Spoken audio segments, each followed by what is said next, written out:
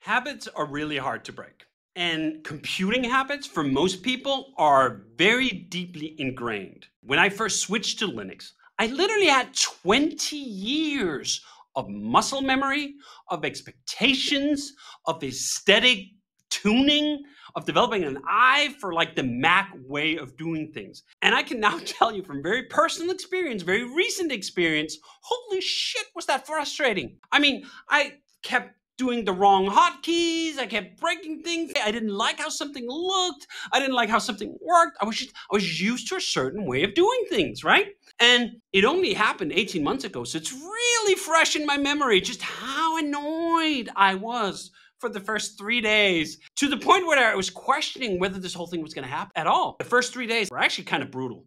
I mean, I don't want to diminish it by the comparison here, but there's a little bit of like almost detox, like 20 years of Mac addictions detoxing out of my goddamn veins, and I'm just like getting the shakes of like, ah!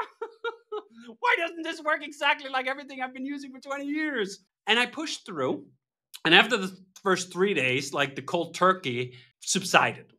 And it like no wonder felt like actively painful, but still the first week was a little bit frustrating, right? And then by the end of the second week, I was like, what was the big deal?